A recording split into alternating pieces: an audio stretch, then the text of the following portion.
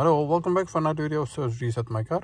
Today I'm going to show you how you can get rid of this indicator over here, the TPMS, tire pressure indicator. When you have a flat tire, it shows up, and after repairing that you need to reset that, otherwise it keeps popping up when you start the car.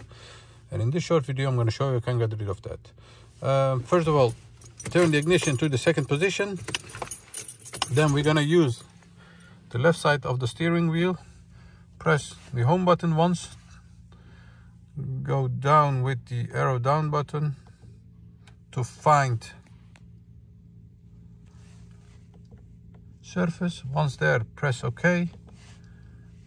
Go down to tire pressure, press OK. This one is tricky. Go down once, press OK, and you'll see that the tire pressure monitor has restarted.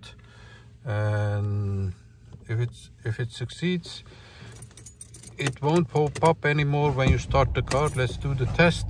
You'll see that the indicator over here on the left side doesn't show up anymore. That was it for this video. I hope you enjoyed it. Don't forget to subscribe, and hope to see you next time with another video. Stay safe, take care, bye bye.